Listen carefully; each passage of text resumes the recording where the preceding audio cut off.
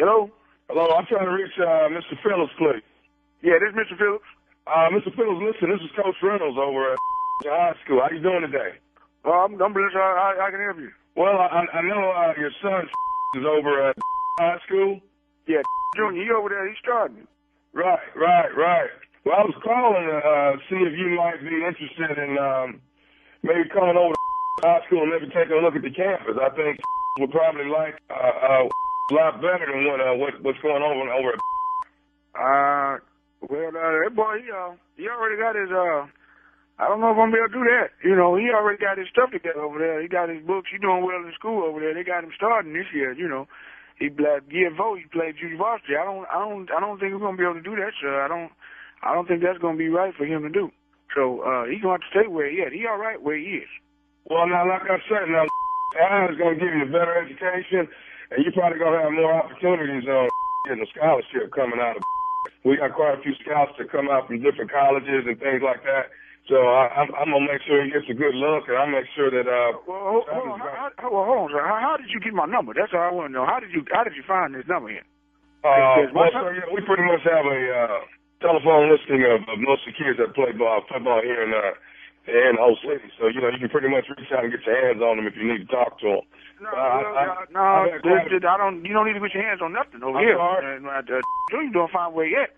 Either the grades is up, he's doing good, and we got letters. We get letters in all the time. A few scouts are calling all the time, but you know, I can't get caught up in no mess. You know, that's mess. I can't.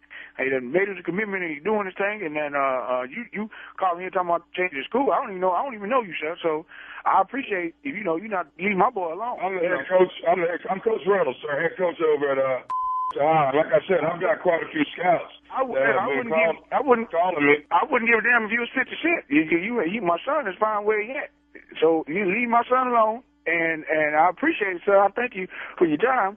But you know, this is this got to be against some type of violation for you even having this conversation. Let me ask you this: have you seen the new Lexuses that got out now? Yeah, I've seen the new Lexus. Well, what they got to do with anything? You probably look pretty good on those, won't you? What? I don't understand your question, sir. You lost me. What are you saying? I said have you seen those new Lexuses? Well, you probably look good on one of those, don't you think? They nice. Yeah, they nice. Yeah. And listen, I'm sorry, but are you married?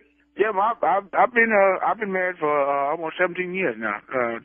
Mama, we've been together 17 years. So what you talking about my wife now? Listen, man, I don't listen. Leave my family alone. My son is fine playing ball where he is. He doing fine over there, and he been doing all right. And we just gonna let things be where they are, to be where they at, And I don't understand. I was asking you about your wife. I mean, it'd be nice to take her on a nice trip or something, something. Hell no, you take my wife on no damn trip. What the hell wrong with you? I'm sorry. Listen, man, I'm gonna tell you.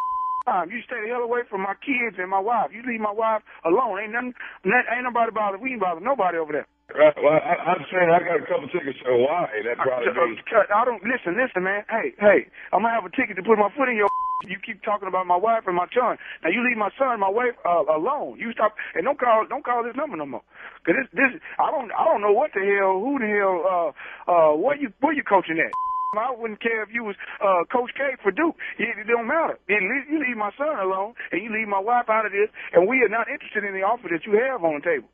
All right. Well, is home? Can I speak with him? Hell no, you can't talk to him. You talking to senior right now, and then that's all you need to talk to.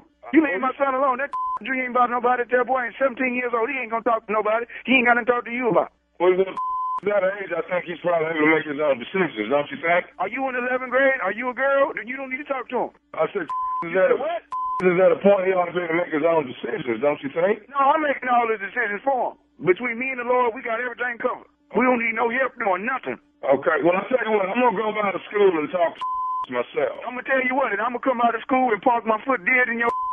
Now, you run your up to the school you want to. Well, tell you what, meet me at the school then.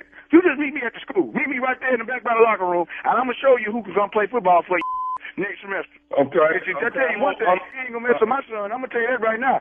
You better get that out your mind. You ain't finna be messing with my son. Sir, I'm not going to go back and forth with you.